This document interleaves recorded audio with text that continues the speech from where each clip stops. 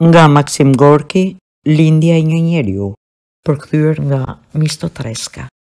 Kjo ngjau në 1892-shin, në vitin e zis, midis Sukumit dhe Oqëmqirit në breg të lumit Kodor, aty afër detit, përmes gurgullimit së projit kulluar që zbriste plot gaz nga mali, dëgjoi shkoqur shushurima e valve të detit.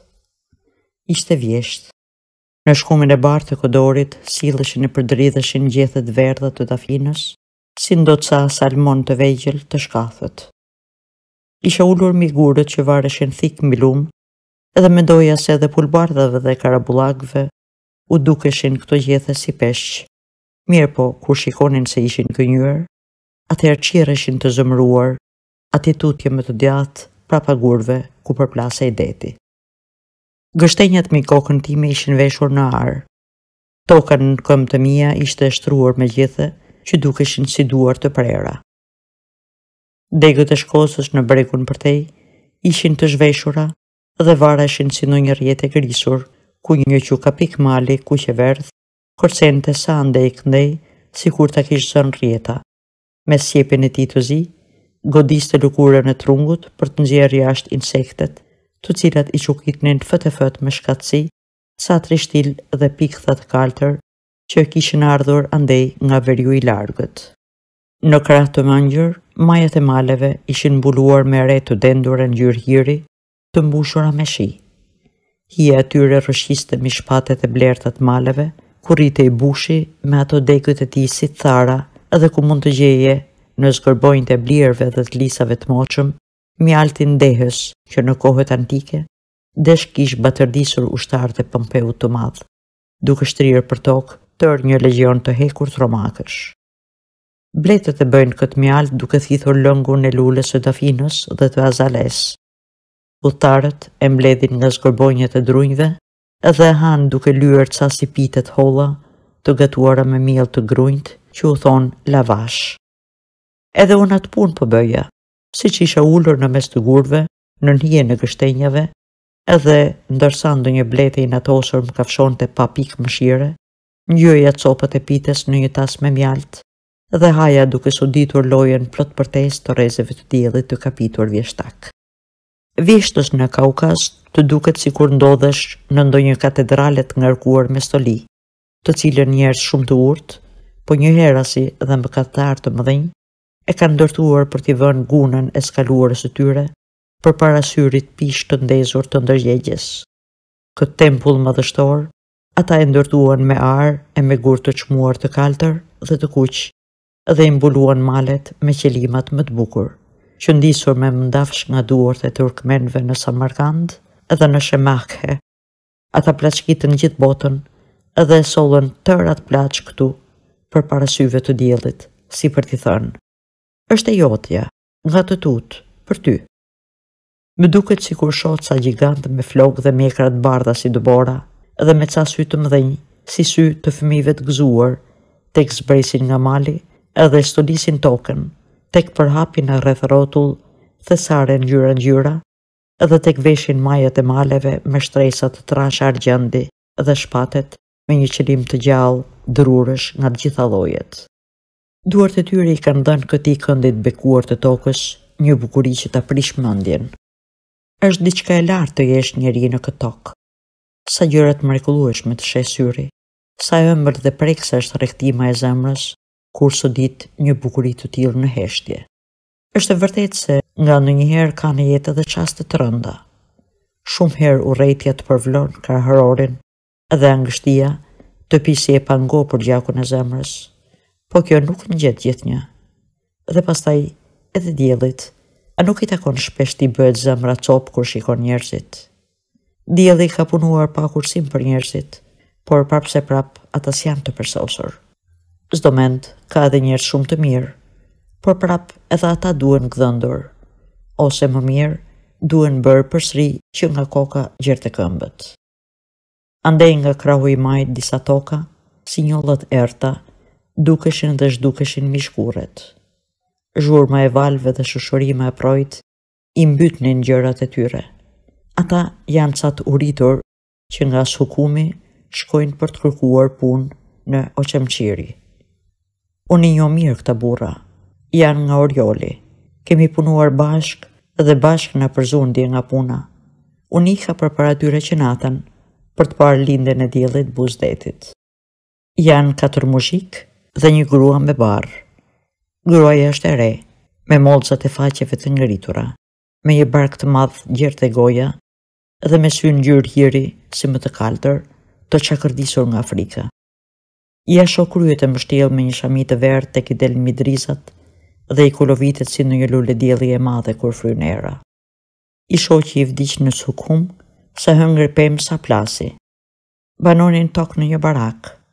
Tani, sipas zakonit të rusëve, ata thrisnin kaq fort kur qanin hallet, sa mund t'i dëgjoje bisedimet e tyre të trishtuara dhe një nishan në dy feku larg. Janë njerëz të mirë, i ka pllakosur e keqja dhe i ka shkulur nga vendlinja e tyre, një vend i thatë e pa yshyr. Ashtu si era vjeshtës që përzë fletët të thata, nevoja i ka flakur këto njerëz këtu në këtë vend, ku madhështia e një natyre të panjohur u ka marrë syt, i ka verbuar dhe ata ndjehen të dërmuar fare. Këtu ata hedhin vështrimet humbura të syve të tyre gjysmë të mbyllur, të trishtuar dhe të pangjyrë, duke këmbyer buzëqeshje të venitura edhe duke folur me zë të ulët me njëri tjetrin. Ah, pashi, ç'tok që është. Këtu çdo gjë mbin vet. Po, por është vend i gur. Tokë e vështirë për të punuar. Kësaj s'ke që thua. Edhe ata sillnin ndërmend vendet ku kishin lindur. Luadhin e mushkave, me ranë e thatë, moçalishten, atë vende ku në çdo pllëm toke ndodheshin eshtrat e stërgjyshërve të tyre. Kushdo gjë ruante një kujtim të shtrenjtë. Vende të njohura këto, edhe të vaditura me djersën e tyre. Ishte bashkë me ta edhe një grua e gjatë, e drejtë, e hollë si një portek. Një grua me një profil kali, me ca sy të zezë si qymyri dhe të vëngër, që kishe një vështrim të thatë. Mbrëmave e shkonte prapa barakës me atë tjetrën, me atë shami verdhën, dhe atje, ulur mbi një grumull fiqorësh, faqen mbështetur mbi grusht dhe kokën me njanë, këndonte me zot lartë të dëshpëruar. Atje prapa varrezave, në mes të ferrave të blerta, do të shtroj për mbi rër një shall të bardhë si bora. Ah, kur të vi vallë, miku im i dashur, në ardh, do ta pres me krah hapur. Zakonisht shami verdha heshte. Ajo marrte kokën varur dhe ja ngulte syt barkut saj. Por hera herës, pa pritur e pa kujtuar, edhe ajo ja merrte këngës me zë të trishtuar dhe të hequr zvarr. Me një zë burri si të ngjirur dhe shqiptonte ca fjalë që ta coptonin zemrën. Ah, mik i dashur, ah, ky fatizi, se ç'na ndau për gjithnjë. Në errësirën mbytëse të netëve të jugut, këta zëra më të qartë të kujtonin veriun, shkërtirën e bardhë me të borë, vërshëllimat e tufanit dhe angëllimin e largët të ujqve. Pas sa kohe, çakerrën e zun ethet, e shpu në qytet me një tezg prej mushamaje. Ajo dridhej dhe pliste, si kur vazhdonte ende të këtonte këngën e saj të varrezave, të erës, të shallit të bardhë. Koka e verdhë se ku shkoje su duk më. Si mbarova mëngjezin, mbulova me gjethe mjaltin në tas, hodha torbën dhe pa unë nxituar urash pas këtyre ndacakve, duke goditur me shkopin tim tokën e ngjeshur të rrugës. Ja ku arrita në shëritën e ngushtë ngjyrë hiri të rrugës. Më të djathtë përkundet deti me një kaltërsi të thellë, të duket sikur marangos të padukshëm e lëmojnë me mira zdrugje, me bluashkat e bardha, të përzëna nga një erë e vakur, e lagësh dhe plot aromë, si fryma një gruaje plot shëndet, e vrapojnë me shoshorim drejt bregut. Një fluk turke e vajisur pak nga e majta shket drejt sukumit. Janë fryrë velat si faqet ati inxhinierit sukumit, që mbaj me të rëndë dhe nuk e di përse thoshte puço në vend që thoshte pusho, edhe ndërnëse në vend të ndonëse. Puço, ndërnëse e je shkathët, unë të qoj që tani në polici. Ja kishte qefi shumë të qonte të tjerët në polici, edhe tani më bëhet zemra mal kur mendoj se që prej shumë kohësh, krimbat e varet do t'ja kenë mbretur mishrat gjerë në kock. Hapin e kam të lehtë. Më duket sikur notoj në ajër. Mendimet gëzueshme dhe kujtime plot ngjyrat gjalla, hedhi në kujtesën time vallën e tyre të heshtur. Kjo vallë në shpirtin tim ngjan me ato kreshtat e bardha të valve mbi det. Kështu është në sipërfaqe, por në thellësi mbretëron heshtja. Edhe shpresat e rinis, të gjalla dhe plot dritë, notojnë shtruar si peshqit e sërmanjt në thellësinë e detit. Duket sikur rruga kërkon t'i afrohet detit. Ajo gjarpëron me afër brezit të rërës ku përplasen valët. Edhe ferrat gjithashtu duket se duan të sodisin valët, ndaj varen si për rrugës, sikur duan të përshëndetin hapësirën e kaltër të ujrave të shkreta. Do të kemi shi se fryn era nga malet. Një rënkim i dobët vjen nga drizat. Një nga ato rënkimet njerëzore që të zgjojnë kurdoherë ndjenja vëllazërore në shpirt. Hap degët dhe shoh të ulur për dhe, të mbështetur pas trungut të një arre, atë gruan shami verdh, kokën të varur mi sup, gojën të hapur për llahtar, i rrotullon sytë e hutuar. Kishte vënë duart mi barkun e saj të madh dhe merrte frym llahtarshëm, kaq thellë sa i tër barku i përplitej dhe i kërcente përpjet. Gruaja shtrëngonte barkun me të dy duart edhe nxirrte një gulqim të mbytur, duke treguar dhëmbët e saj të verdh sa dhëmshit ujkut. "Ç'është? Mos ka rrahur njeri?" e pyeta duke ulur pranë saj. Ajo lëvizi si ndonjë mis këmbët e saj të zbathura në pluhurin e hirt, edhe duke tundur kokën e saj të rëndë, tha me zë të ngjirur: "Hiq mu, i pacip, hiq mu." E kuptova se shpongjiste. Më kishte rënë rasti të shihej një gjë të tillë edhe herë tjetër. U trëmba edhe çdo mend bëra një lëvizje prapa. Por gruaja u anisi ulërimave. Lot të turbullt u kputën nga sytë e saj që vend pëlqisnin edhe u rrokullisën mbi atë fytyrë flak të kuqe dhe të enjtur nga shtarzimi. Kur e pash kështu ju afrova, lëshova për dhe torbën, tasin dhe çajnikun, e shtriva me kurris edhe u vura t'ja përkulja këmbët, por ajo më shtiu duke më goditur në fytyrën krahëror. Pastaj u kthye edhe si ndonjë harush, duke shfryer e duke gulquar, hyri më këmbë me duar brenda në driza. "Kusar, i mallkuar." Po sumbaj dot me duar edhe ra me fytyrën tokë, e ja nisi ulurimave duke përplitur këmbët, sikur ta kishte zënë ajo punë. Përmes etheve që më kishin pushtuar trupin, solla ndërmend shpejt e shpejt gjitha gjërat që dija për një punë të tillë. E ktheva prap në kurris dhe ja përkula gjunjët.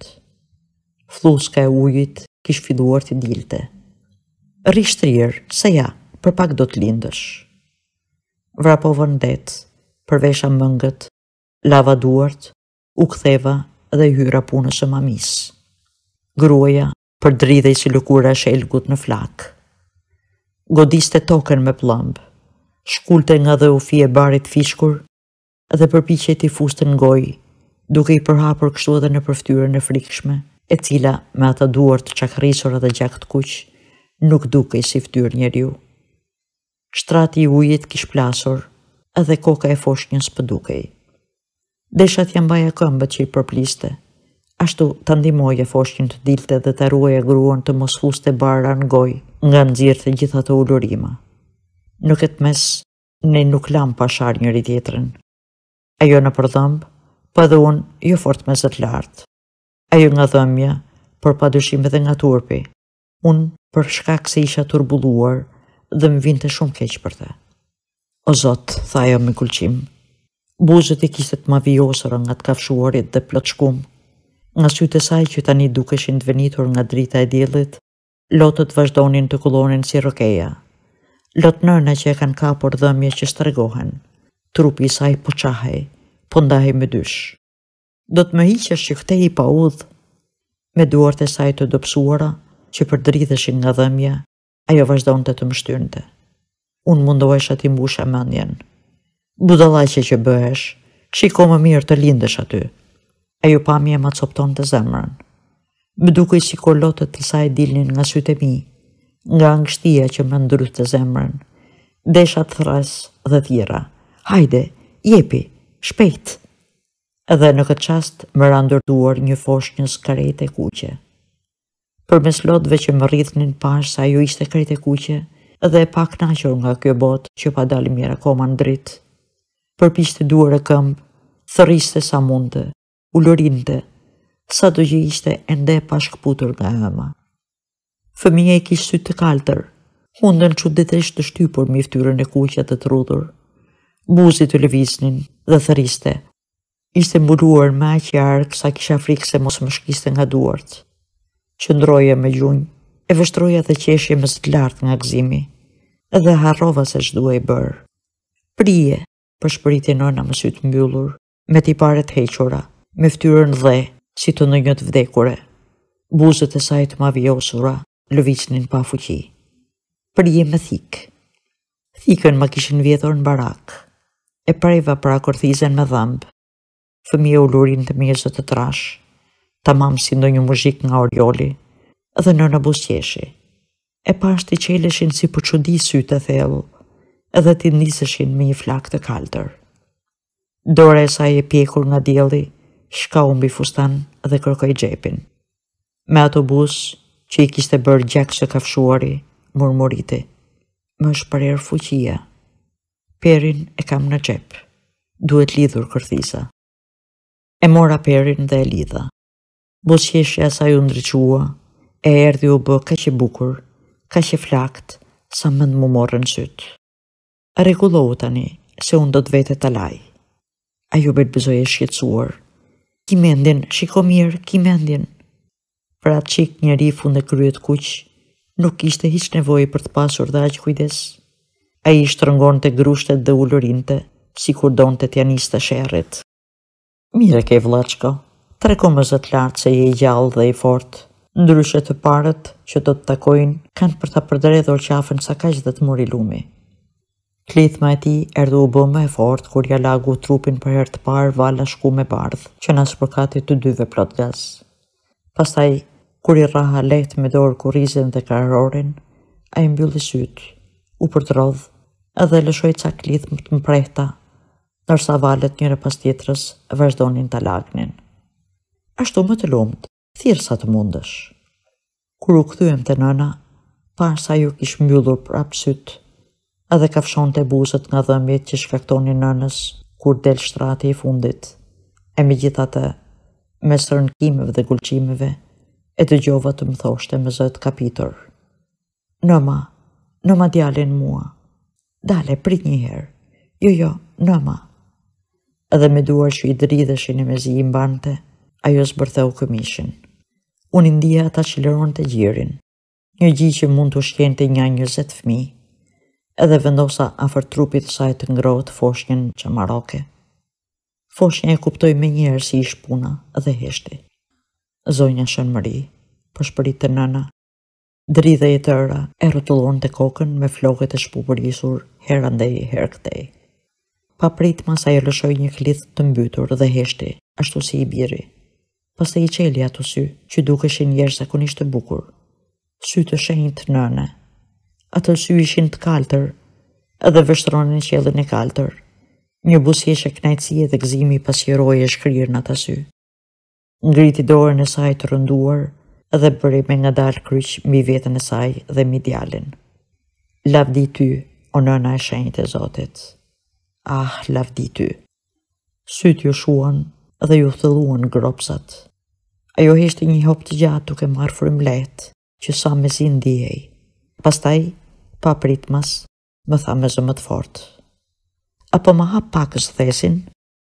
Kur hapa thesin, ajo më nguli syt me një buzëqeshje të lehtë.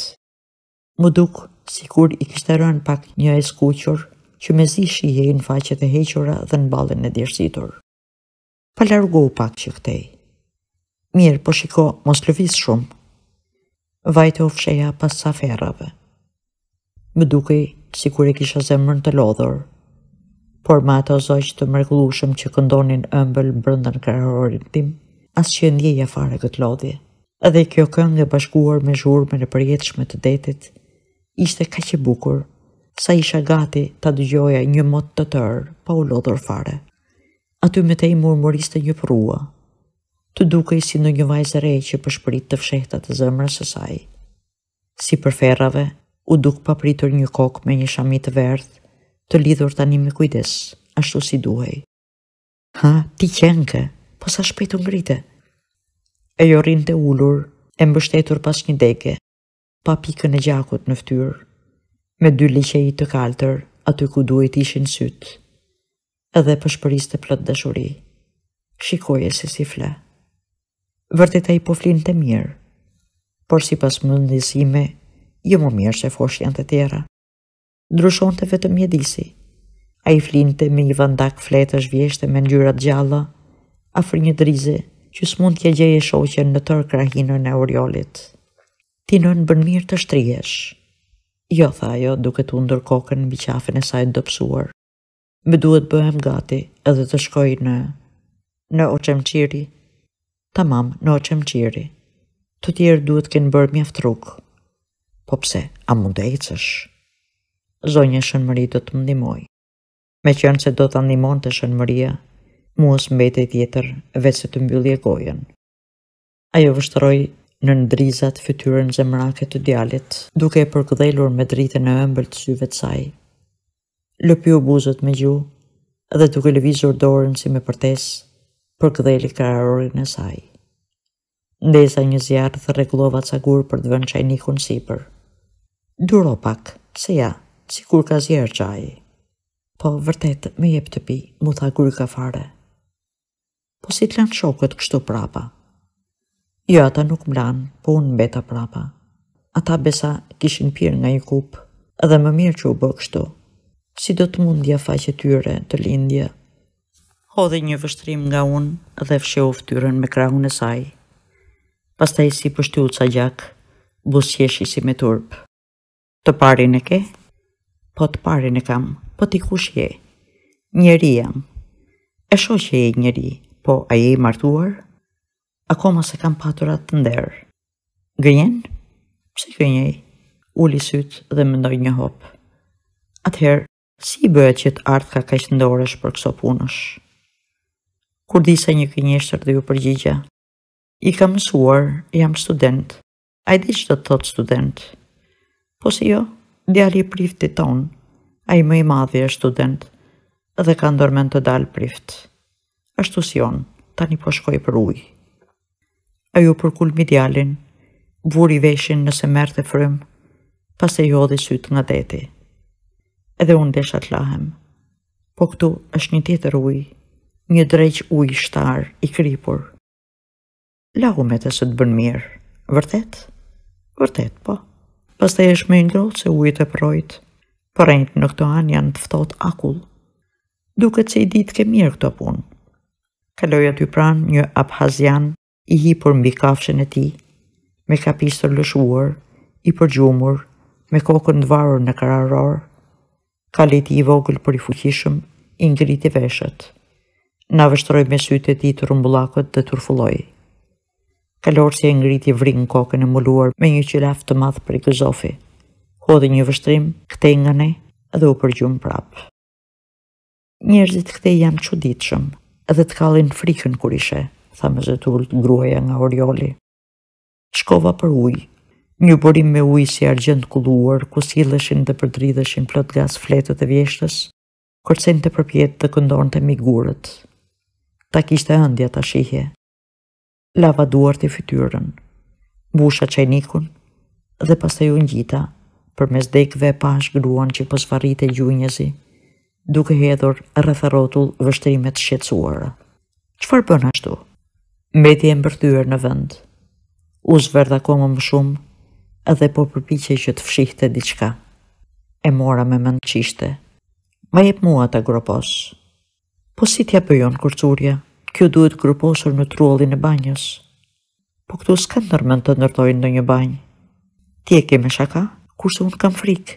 Po si kur të hajt në një gërsirë. Shtratin me të rënë duhet t'ja kthesh tokës. Ktheu kokën me njanë. Më zgjati një boçe të rënd të njomë dhe më tha me zët ullët e tërë ndërojtje. Shtire mirë në dhe, shtire thellë. Mendo ti mbirë, bëje për hatër tikte. Kur u ktheva e pash që po vinte prej detit duke u marrë këmbët. Me një dorë të shtrirë për para, me fundin të lagur qull gjerë në brez, fytyra saj e përskuqur, duke I si ndriquar nga një dritë e brëndshme. Edhe ndërsa unë po e qoja tek zjarri, mendoja I habitur. Sa e fort që qënka, si ndonjë harush. Pim qaj me mjalt. Ajo me pyti me zot ullët, nuk je më student tani? Jo. Mos je dhën pas rakis? Po, s'ke që bën. Unë ty të njo. Më kujtojt që në sukum u kape me shefin për punën e racionit. Thosha me vete, ky se ka frikën as njeriut. Duhet jetë në një pjanec. Edhe ndërsa lëpin të mjaltin që I ngjite në buzët e enjtura, vështrimi syve të saj rëshiste nga ana e drizës ku flinte qytetari më I ri I Oriolit. Qete për të val, tha ju duke pëshërtir. Pastaj duke me vështruar shtoj. Të falemderit që më ndihmove. A do ta kesh dorën e mbar val, kush e di. Pas I hëngre e piu, bëri kryq, edhe ndërsa unë po rregulloje plaçkat, ajo nisi sikur të dërmiste. Kishte varur kokën, edhe s'di se çfarë ndronte duke I ngullur tokës ato sy të shuar, që e kishin humbur përsëri shkëlqimin. Pastaj me ngadalë u qua në këmbë. Vërtet do të nisesh për udhë? Po besa. Ki mendjen moj nën? Po zonja Shënmëri? Ma je pak djalin. U hëngrëm ca se kush do ta mbante djalin, edhe u nisëm për udhë për bri njëri tjetrit. Kam frikë se mos rrëzohem, tha ajo me një bësjeshje druajtur, edhe mbështeti dorën mbi supin tim. Ky qytetari I ri, ky njerëz ardhmë spanjohur, prehej në krahët e mi, edhe merrte frymë me sa fuqi që kishte. Deti shushurinte, edhe përplaste me zhurmë valet e mbuluara me shkumën e bardhë si dantel kaçorrele. Shkurret përshpëritnin, edhe dielli I drekës shkëlqente plotrese. Ecnim ngadalë, kohë më kohë nëna qëndronte, lëshonte një pëshërtim të thellë, ngrinte kokën, vështronte rreth saj detin, pyllin e malet, dhe pastaj përkulej mbi të birin. Sytë e saj të larë nga lotet e vuajtjes, shkëlqenin prap në mënyrë të çuditshme. Prap ata po qeleshin, edhe në ta unë shikoj të ndisej një flak e kaltër, plot me një dashuri që s'ka të mbaruar. Njëherë ajo qëndroi e tha, o Zot, o Perëndi, sa mirë që është kështu. Si kur të mund të shkoje kështu larg, gjerë në fund të botës, dhe si kur biri im I vogël të rritej në liri, në gjirin e nënës. O shpirt I nënës. Dhe deti shushurinte.